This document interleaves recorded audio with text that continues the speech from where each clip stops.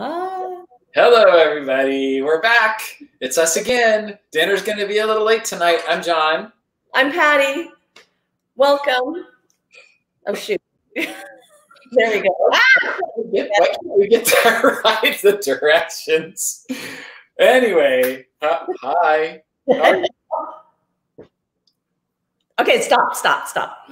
Anyway, welcome. The dinner's going to be a little late tonight. We, this week, are going to make something that I've been making for years and really enjoy, and my friends always ask for the recipe, and it's my white chicken chili. I'm excited. I've been putting on Instagram and Facebook today. I make, regular, like more traditional red chili with beef and pork, but I've never made white chicken chili or chili with white beans or with chicken. So I'm excited. It's got some of my favorite ingredients in it, my favorite spices. So I'm excited. It's from your book, which I heard rumor is coming out Tuesday. Look, here it is. I have a cookbook. Imagine that. And this recipe is in this cookbook. Awesome. So exciting. And Patty was my editor, so she helped to make sure everything looks good. So thank you, Patty. You're very welcome. And please, if you find any typos or grammatical errors, don't tell me. A lot of pressure. So funny thing about this chili recipe, the first time I ever had white chicken chili was at my dad's house after my mom passed away. And my mom was hilarious. She, had cancer and she knew she was going to be gone. And so she said, "Jonathan, mark my words. On the day I'm gone, the ladies will be at the door with the casseroles." And sure enough, there they were, like wanting to say hi to my dad and bring a casserole. And one of them brought white chicken chili. And so, of course, she was my favorite after that. And so I've been making it ever since. So this is where you got the recipe? No. Oh, okay. But it inspired a love of white chicken chili. And so from there, I made this recipe out. Okay. Well, I have things to say. First of all, your dad was smoking hot, so I'm not surprised about the casserole ladies. And the same thing happened to my dad when my mom passed away. He moved into a retirement community, and it was so bad, he moved. Not lying. He literally moved to a different place to live because they would not leave him alone. So well, these ladies were very, very sweet, and eventually everyone became friends, and it was wonderful, and we got a lot of good food out of it. I thought you were going to say your mom made you make sure that you had the white chicken chili on that day, or that you made it for your dad. Or no, it was the casserole ladies. Watch out. Anyway, what did we do last week, Patty? We made beef stroganoff, which, speaking of mothers, the 2 weeks before when we were talking about beef stroganoff, I think I shared how awful my mother's was and how it was just disgusting. And John's mother's, of course, was fantastic. It was a fantastic recipe we made, and it's gone. We all ate it, licked the plate. It was delicious. And super easy, held well. And I made it with filet, so that was delicious, but you can use a lot of different cuts of meat. Really great recipe. So that's last week, this week, and then at the end of today's show, we're going to tell you about next week, because next week's going to be super special and fun. But let's go down to some white chicken chili. Okay, so the key to this chili, this white chicken chili, is that everything's white. Go figure. So you use chicken, and you use chicken broth, and you use cream. There's a little bit of cream. And maybe a little bit more than a little, but the cream makes it so delicious. Monterey Jack cheese in the chili, and cannellini beans, which are white navy beans. So instead of that sort of kidney bean, dark hamburger meat with the tomato sauce, this one is chicken broth and cream based, and so it's a very white color afterwards, and it's really creamy delicious. I love it. I'm excited. All right, what are we starting? There's a couple of hacks for this recipe, and I'm going to tell you about them as we go through. But first, we're going to saute an entire onion in a half a stick of butter. Actually, first we're going to take a sip of wine, but I'm right back. So, I have to tell you about my spoon. Have I told you about this spoon? No. It looks like a wooden spoon. Martha's Martha Stewart gave me this spoon. Well, not really. It was a gift with purchase. But I like to tell people that Martha Stewart gave me this spoon because she technically did. Technically, she gave me this spoon. Wouldn't you love to meet Martha Stewart? I don't like the whole Martha Stewart, like everything has to be perfect and she's so pinched and like, but I want to hear the stories about jail. I want to hear what happened. You know, stuff went down. You know, she was the center of some drama. She's very funny. She's very funny, and she's a little edgier than you might think. I also want to share when you saute my new dishcloth that I got. It says, people I want to meet, number 1, dogs. What does it say? People I want to meet, number 1, dogs. Love it. Okay, so we are off and running. We are sauteing these onions in butter until they get a little bit soft. I'm going to put the garlic in too. So 2 cloves of garlic. And we're just going to stir that up with Martha's wooden spoon here that she gave me because she loves me so much. Not to be trash talker, she won't. No. Well, she's a little pinched, but she's going to have great stories from prison. So I want to know all about it. Like, I am all about that. So one of the things that we did in preparation for today, and the recipe calls for cooked chicken, and I used Purdue Farms chicken, and it comes cubed chicken, boneless, skinless chicken breast, already cubed. And so I just cooked it up real quick before this, and you can see it's like all ready to go. But here's a hack. If you don't even want to do that, if it's like too much trouble to even cook the chicken in advance, you can just buy one of those roasted chickens from the grocery store and just pull the meat off and use that in the chili because it's already cooked, it's already delicious, and then you don't even have to take that step. You can literally just have that chicken right off that and ready to go. So a lot of variations with this dish, and that's what makes it so versatile. My family loves this so much that they request it all year long. But it is one of those things that, you know, when it's chilly out or when it's winter or when you want to wear your sweaters and your boots, it kind of goes along with that, you know, holidays and winter and colder weather. Chilly, you know, just does. Watching football games, because I know you do that a lot, John.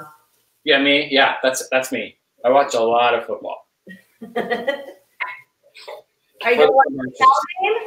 The day after Thanksgiving, our alma mater is playing. It's the big game. The day after Thanksgiving. You gotta watch. I would maybe watch that. Okay, so the onions and the garlic are in here and they're simmering, and now I'm going to put in the chicken. And it's 1.5 pounds of chicken breast that I've already cooked. And again, like you can do a number of different things with it. You can use chicken strips. You can buy the roasted chicken from the grocery store. But I like to do it this way. All right, so another thing that this recipe calls for, and in the cookbook, I take a shortcut because the cookbook is for people who are trying to get a meal on the table quickly, don't have a lot of resources or ingredients, I should say. And so I, in the cookbook, say to use this, taco mix. Okay, because that's the hack. Okay, so taco mix is basically all the things, all the spices that you need to put into a chili like this. And it includes the cumin and the chili powder and the pepper and all that other stuff. And so it's all in here. And so that's another hack. If you just, again, like, hey, I'm just trying to put this thing together really fast. If you use the chicken already from the store and you use the taco seasoning and a couple other shortcuts I'm going to tell you about, this thing will come together in 20 minutes. I mean, you're like, boom, and you're done.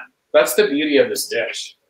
Of course, I like to make it and have it cooking on the stove for a while, because the longer you cook it, the more tender the chicken gets. And this is a dish that I make every Halloween. And we usually have a huge Halloween party at our house. I mean, like huge. All the neighbors and the kids, and you know, it kept growing over the years. And at one point, I think there were 60 people in our house. And I made this enormous pot. Well, actually made 2 pots of it. And cornbread and salad and all those things go really well together. All right, are you ready for the next? Do you have your chicken in, Patty? Yep. I'm ready. Let's roll. So we're cooking it about 5 minutes, and now we're gonna add the chicken broth. So we've got 4 cups of chicken broth, and again, you know, I don't know where you get your chicken broth. Some people make it from scratch, and it's actually quite delicious when you do that. And there's another shortcut if you get Better Than Bouillon, which is sort of a bouillon in a jar. And it makes chicken broth, so it's like a teaspoon of this bouillon makes a cup of broth.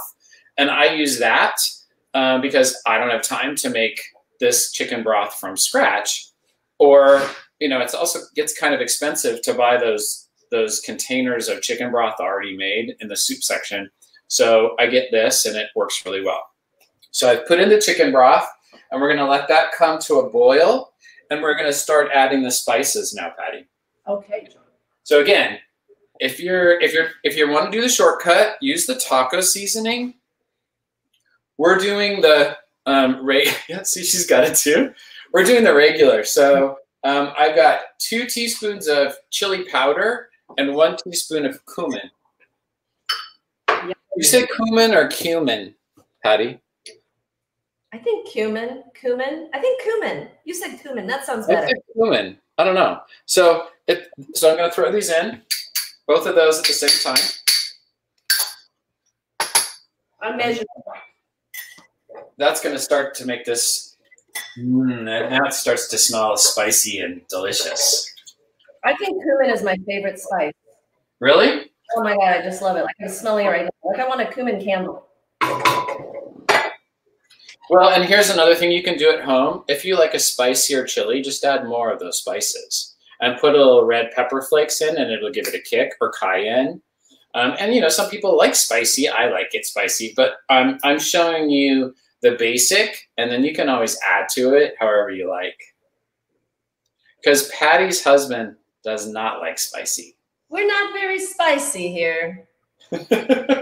Well, so speaking of spicy, so not last week, but the week before when we made the pozole, Julia, my friend, she just posted a picture of her pozole on our Facebook, and she told me yesterday that she added a pepper, and I can't remember which one it was. Check it out on our Facebook.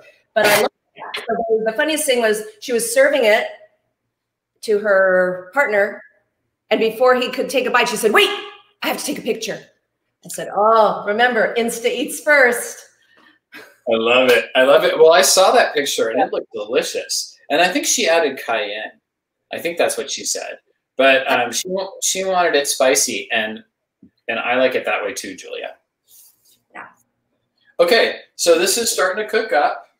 And while we wait for this to boil, Patty, do you have any stories to share? You know, I did not come up with any clever repartee for this. You did not research the origin of chili, or where chicken comes from, or how cumin is ground by hand by ancient old ladies in the Appalachians or something. Exactly. No, a great wine pairing, but we'll do that in a second. Hi, Elise. Your friend Elise. Oh, hey, Elise is here. Hey, Elise. I'm so glad you joined us. Thanks for coming. Thanks for watching. Yeah. Okay, so Elise was, I think Elise and I became friends because of our friends Rachel and Zippy, I think. Is that right, Elise? Because she was watching me make pineapple upside down cake with them on their show, which was a lot of fun. But anyway, okay, so we've got this going, and now we're going to add the white beans. Now, I've got cannellini beans here. Me too. And cannellini beans that's an Italian bean. This is basically a white kidney bean with an Italian zing to it.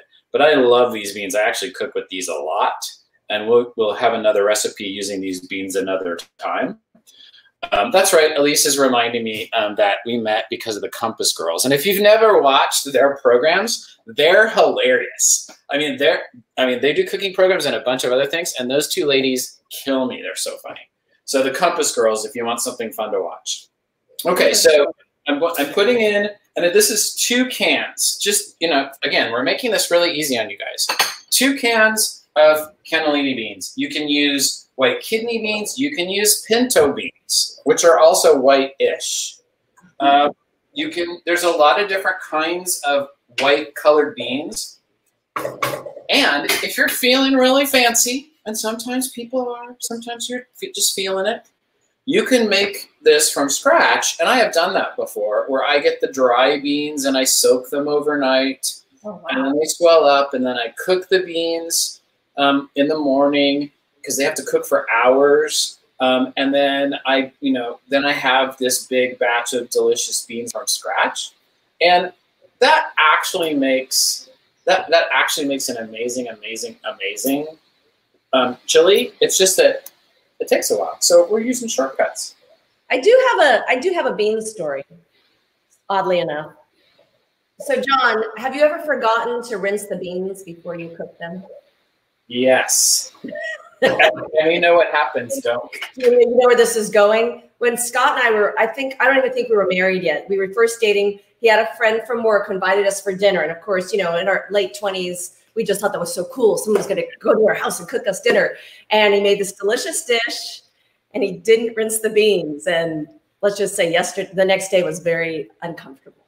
So yeah, so it's important to rinse the beans. It speeds the digestions when you don't rinse the beans. So it's always a good idea to rinse them. Yeah, I thought you were going to say another story about how I didn't rinse them one time, and sometimes they have little rocks in them. Oh no! And I ended up with I swear I thought I chipped my tooth, but I didn't. But I swear I thought I did. Oh man!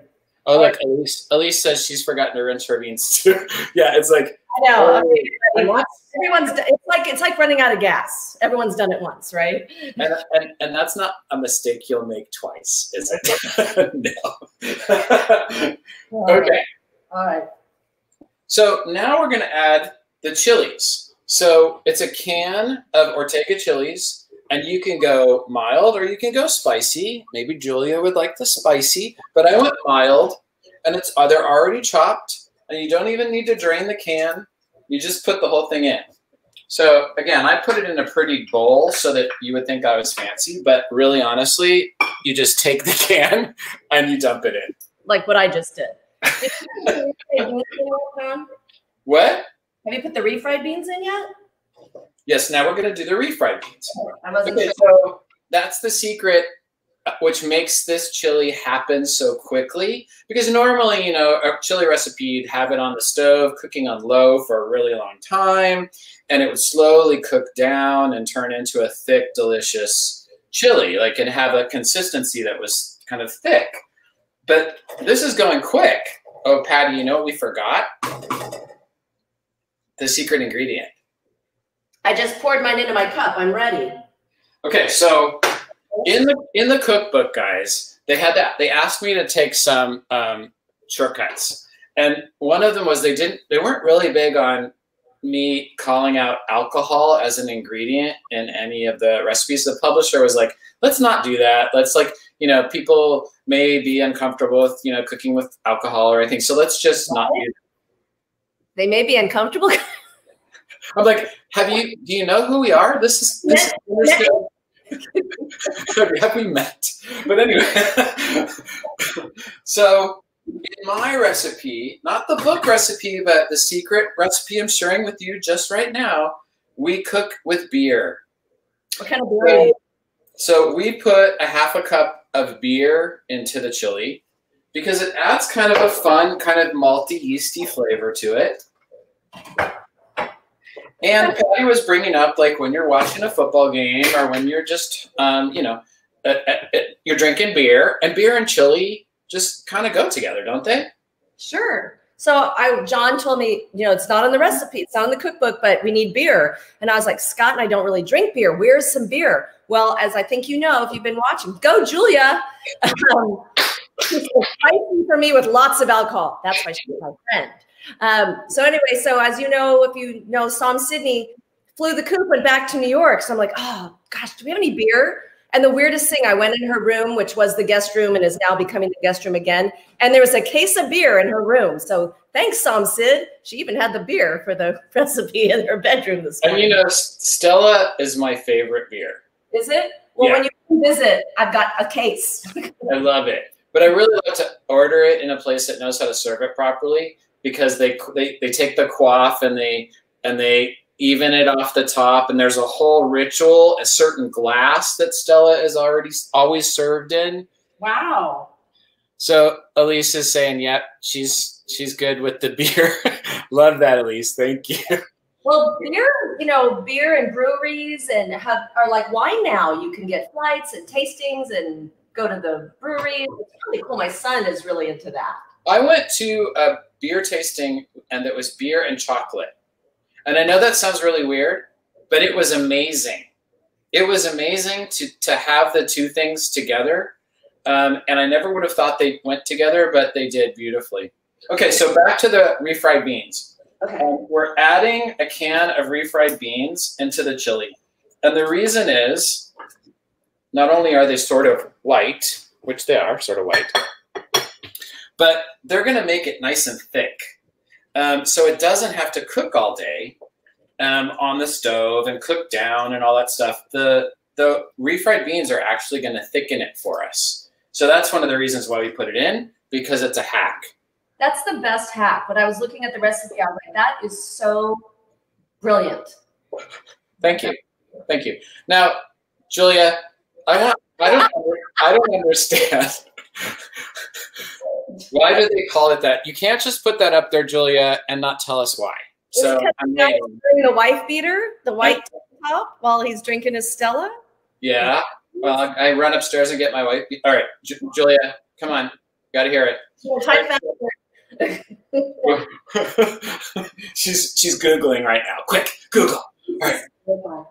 All right. So we've got the green chilies, and we're going to cook this for a couple of minutes until everything starts to combine really nicely. The refried beans are starting to thicken this up a bit. Yum. Okay. Wait. What'd she say? Oh, she's saying like, oh, because like if you drink too much. I thought there was a whole story behind it. Like it was like, you know, you had to wear your wife beater like, you know, tank top to. Yeah, that's what I thought. All right. Well, that's not so pleasant, Julia. God. All right. So another secret ingredient. It's in the recipe in the book too, but we're going to add a cup of Monterey Jack cheese. And again, that's going to just thicken it a little bit for us. So it's going to make it kind of a little bit cheesy and a little bit thicker, and it starts to bind all the ingredients together. And I don't know if you've ever cooked, like put like cheese or in any of you. Sometimes I'll put Parmesan cheese into my pasta, like into my spaghetti sauce. I hate to call it spaghetti sauce. In our family, we call it sugo. But it thickens it, and it gives it a really delicious kind of flavor. So we just put that in, and the last thing we're going to put in is the cream. Are you ready? Are you ready for that? I'm always ready to add the cream.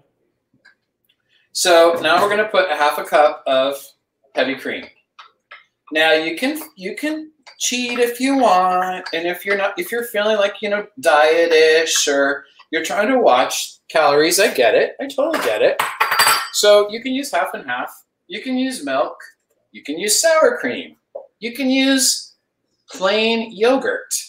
Like, it's just about having some sort of white dairy item in this to make it even creamier and whiter. So this is all combining up into this kind of really beautiful and delicious white soupy chili. And while it cooks for a little bit, Patty, why don't you tell us a little bit about our wine pairing? Oh, okay. Don't forget the salt and pepper. Well, salt and pepper. I'll salt and pepper, and then I'll talk about wine. So I have 2 wine recommendations this week from Psalm Sydney, from New York, but we have a local angle because Desert Wine Shop on Highway 111 in Palm Desert is our go-to wine store. And we want to support our local businesses. And when Sydney first came out back on March 15th, when she thought she was going to be here for 2 weeks, she and my husband went to the Desert Wine Shop and got into the terrifying habit of buying about a case of wine a week because that's what we needed to survive. So I got the information from Sydney, went over and saw Katie, who is the sommelier at the Desert Wine Shop, and she and Cliff hooked me up yesterday. So I said, Sydney, I told her the recipe. She said, definitely something from Spain. So the first one, I'm not opening it because this is a little bit fancier. This is not Wednesday night wine for me. This is a Castro Candaz, and this is a Mencia. And the cool thing about both of these wines, they're from Spain. They're varietals from Spain, but they have a corresponding California varietal that for those of us who, were I was going to say raised on California wine. Well, I mean, not like super young. Anyway, the deal is if you love Pinot Noir, try Mencia. It's a medium-bodied red. It's got some great peppercorn spice and herb qualities. We're going to talk about it later. So Sydney says this will pair nicely, but won't overpower the chili ingredients. And like John was saying about beer and chocolate, this is the coolest thing about wine. I never liked Sauvignon Blanc, and I'm not a big fish eater. And I went to one of those wine pairing dinners at a local restaurant, and one of the courses was a Sauvignon Blanc with a nice, beautiful white fish. And I tasted the wine and I tasted the fish. And I was like, this is insane. And I looked at my friend's husband who was sitting next to me, and we both had the same aha moment at the same time. We both looked at each other and went like, I get it. I get the wine pairing, the food pairing. So that's the first one, the red, the Mencia. And you can Mencia. And so you can get that at Desert Wine Shop. They do ship. Look them up. Desert Wine Shop, Katie and Cliff. So Elise is asking if you would include a link. So Elise, we'll follow up and add that to the stream after the show so that there'll be a link and you can check it out or even order it. Yes, thanks, Elise. That's awesome. So this one, someone's been drinking this. This is the Godello, and this is also from Spain. And I picked this one from Sydney's recommendations because my friend John likes Chardonnay. And this was one of those, like, if you like Chardonnay, you'll like Godello. What commercial was that? I meant to look that up. Don't you like Chardonnay? You don't like Chardonnay. I really, really don't like Chardonnay. And I have had a few that I actually enjoyed, and it usually because someone guided me through it, and I do not like oaky, buttery Chardonnay. So this is from Spain. It's not a California Napa oaky buttery. It's not Rombauer. It's beautiful. So it's got a bigger body, ripe, round citrus, followed again by those green herb notes. Not too much acid to compete with the dish. The cool thing very good. Yeah, he's drinking the same wine right now, an hour and a half away from me. But the cool thing about this winery was a lot of people in the I love this, the latter part of the 20th century. Doesn't that sound like history? No, that was just like. Okay, Elise is like my long lost sister, and I need to know her because see, she also doesn't like Chardonnay. I love this one. Elise is probably just like you, that she has not had some Chardonnays. You got that mindset that it's just the California Chardonnay. We're going to work on this because I don't drink any of that kind of Chardonnay anymore. Well, and I've done wine tastings with wineries that they send me wine because of the blog, and they'll send me bottles of wine, and then we'll do this wine tasting. And it comes to the Chardonnay, and I'm like, that's very good. Well, and it's like they've been so kind. They've sent these wines, and I've liked all of them. They've all been delicious, except for. Well, it's like anything. You like what you like. Well, anyway, what I was saying before I was so rudely interrupted was A lot of, so this was a cool another fact. thing. Okay, go back and stir. Go back and stir.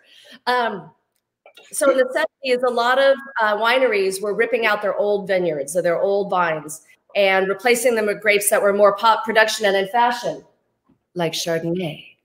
But instead of taking out the Godello, the head of the region's agricultural office up in northern Spain spearheaded a program in 1974 to reinvent the grape. And this is what he said: "This is our heritage, and so we owe it to ourselves and our future generations to protect ancient varieties like Godello." So here's to Godello. Oh, John, I love it. Don't you love that? Yeah. Pretend I didn't even say the thing about Chardonnay. Just try a Godello. I think you'll like it. Yeah, let's just not even say, like, not even mention Chardonnay. And, you know, honestly, you know how things are so psycho. Like, if you never said Chardonnay and said, oh, this is a delicious wine, I would love it, right? Mm-hmm. If you said, oh, it's like Chardonnay, I'm immediately like, I don't like it. You have like PTSD about Chardonnay. I'm scarred. I'm scarred for life. It's got some bad Chardonnay. All right, enough about Chardonnay. Ooh, yum. How long till dinner? Okay, it's done. I mean, it's been done for a while. You've been chatting it up, and I'm over here stirring, and it's done. Awesome. Okay. Okay, so part of the fun of this dish is all the cool things you get to put on top of the chili. And I don't know about you, but it's like, sometimes if you go to an Indian restaurant or you make Indian curry and you get to put all those fun things on top, coconut and raisins and peanuts and all those other things that you get to put on top of cooked curry, traditional Madras curry from India. That's like this. So I don't know if you can see this, but I made it all pretty. It's pretty and all. So this is fun because you can put a lot of different things on top of the chili. If I tip this too much, all these things are going to slide off. But can you see it?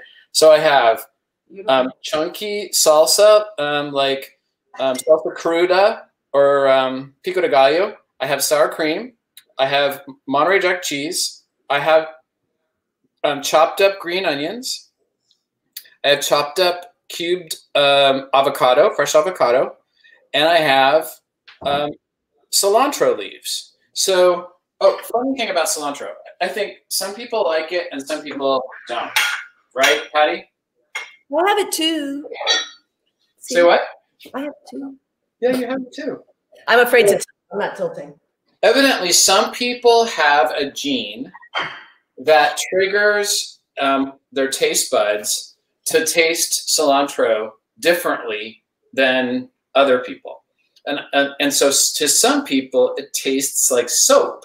It tastes terrible. It's a very, very distinctly bad flavor in their mouth. I don't have that gene. Ouch. Patty, do you have that gene? I do not. But Sydney, I don't know if she still does, but she didn't like cilantro. So I wonder if she has that gene. I love cilantro. That's right up there with cumin. Yeah, I mean, I love it too. But cilantro is one of those. It's polarizing. It's a polarizing thing. You either like it or you don't. There's no in between, right? Yes. Okay, so this is done. So I'm gonna ladle some of it into this bowl. Yeah, I want to stop. I mean, that happened fast, right? I mean, we were talking it up, but that came together really fast. And that's the beauty of this dish, is that it should come together nice and quick for you. And now I'm going to take a spoon and I'm going to put some of these things on top. So I'm going to put some cilantro leaves, and I'm gonna put some more cheese because I love cheese. Ooh. And I'm going to put some green onions and some avocado. Mm-hmm. And I'm probably going to put a little sour cream because everything tastes better with sour cream. Mm-hmm. And maybe some salsa cruda. Salsa cruda is also known as pico de gallo. Okay? And there it is. Okay. Yeah. All done. I don't have any pico de gallos in the refrigerator. But there you go. Yum. So one of the things that's so great about this dish is that it refrigerates great. So you can make a big batch of it, put it in the refrigerator, have it for lunch the next day or dinner a couple days later. And it freezes great. So oftentimes this giant pot of chili that we just made is just too much for our family to consume all in one sitting. And, you know, after a while, you're like, okay, enough with the chili. So you put it in a Tupperware and put it in the freezer. And then, you know, it keeps up to like maybe 3 months. You can take it out, thaw it out, and have chili again. Sometimes if I'm feeling, you know, really Martha Stewart, I'll put it in little containers in the freezer so that it's like single servings and you can just take it out and zap it in the microwave and have a little chili for lunch or whatever. So that's when I'm feeling very, very organized. So I don't know. Today we'll see. But that's it. White chili. So get the cookbook and you can follow along, or I'm going to post the recipe to our blog. And so you'll be able to get that later this afternoon. And you can watch the video and be terribly entertained by us, but the recipe itself will tell you exactly how to make the chili. All right. I can't wait to try it. Dinner will be early. So it'll be a little early tonight. Well, we got to watch The Bachelorette, so we want to start early. That's a story for another day. So, didn't they get a new Bachelorette? Like something happened? That's an aside. The most important thing, exciting thing about The Bachelorette is that it was filmed at La Quinta Resort, which is right down the street. John, you know and love this resort, right down the street from where we live. And the most exciting part is my husband's a contractor, and he did a big remodel there, and he did not know what he was doing it for. It was all secret. So now we watch it every week to go, those are the pavers that Scott did. Scott designed that bench. Oh, Scott put in that, you know, so whatever happened, Scott did it. So it's very exciting. And apparently Sydney texted this morning that there's something very exciting. But what's more exciting, honestly, in my small world, we are so excited about not next Wednesday, because we're not going to have a show next Wednesday because it's the day before Thanksgiving. So 2 things. Next Wednesday, we won't have a show, but I'm going to be making my pumpkin cheesecake, which is literally one of my family's absolute favorite things I make. We're not going to do a live show, but I'll be doing a story and I'll be providing the recipe on the blog or on our Facebook. So, but you'll be able to see the steps. So that'll be kind of a fun thing to check out on Wednesday. It's so good. I've had Thanksgiving at Patty's house before, and that pumpkin cheesecake is better than any pumpkin pie I've ever had. Thank you. And I like pumpkin pie. And it makes an outstanding breakfast on Thanksgiving morning or the day after Thanksgiving. So on Saturday, which is the 28th, 2 days after Thanksgiving, we are going to have our first live cook along. So next week, I'm going to give you the ingredients. Well, probably this weekend. I'll give you the ingredients for my mother's turkey soup. And you've heard about John's mother's fantastic recipes. This is one of my mom's absolute stellar recipes. It is the best turkey soup I've ever had in my life. And there are a couple different ingredients because I was looking at some other recipes, and she had some of her own Patty Finn spin on this recipe. So what we're hoping you can do, if you want, otherwise you can do the traditional watch it, make it later. But if you want, on Saturday afternoon at 1 o'clock, you'll have all your ingredients assembled and we'll make it together. And then you'll have this fabulous batch of turkey soup ready to go Saturday afternoon or evening for dinner, because by then you might be sick of the turkey sandwiches and the rerun of the turkey dinner. Or like John said about this, it freezes beautifully. So look for information about that on our Instagram and on our Facebook, on our story and on our posts. And I hope you'll join us live for our first live cook along. I love this idea, and I cannot wait to try this soup. You've been raving about the soup for years, and finally I'm going to be making it with you. So save the carcass, right? Save the carcass. Yes. Save your carcass. That is the secret. Because like John was talking about making your own broth or stock, that's one of the things you definitely want to do with this recipe is you want to make your own stock from your carcass. Save your carcass. And if you're not making a turkey, find a neighbor or a friend who is and ask if you can have your carcass, because yes, I have done that. I have gone to other people's homes for Thanksgiving dinner and been like, you gonna use that carcass? Oh no, you're that woman. I am. I'm the carcass stealer. Well, you've got to be famous for something other than this show. So you can also be famous for being the carcass woman. So Elise wants to know, oh, so it's dinner's a little late. Elise, it's just like it says right here. Our Instagram is dinner's a little late. And that goes for everybody. Please follow us, share your comments, share your photos of your meals. If you try our recipes, when you pick up John's book, we love to hear from you. It's great. So fun. So thank you so much for tuning in. We'll see you not next Wednesday. We'll see you on Saturday live for a cook along to make Patty's mom's famous turkey soup, right? Yep. And it's we're gonna post the ingredients in advance so that if you want, you can go to the store and buy them and cook along with us. Is that right, Patty? Yes. And what you can do is just if you are doing a turkey dinner, Thanksgiving dinner, it's mostly the same ingredients. So you can just double the order, lots of carrots, lots of celery, lots of onions. And make sure, but anyway, yeah, we're going to do that. So super simple. And we'll get all that out to you by Saturday because it'll be 1 week away. Awesome. All right. Thanks everyone for tuning in. We'll see you soon. Have a happy holiday if we don't talk before then. And thanks so much for watching our show. We're so thrilled to have you here. And dinner's going to be a little late tonight. Thanks so much. Take care. Be safe. Bye, guys. Thanks for coming.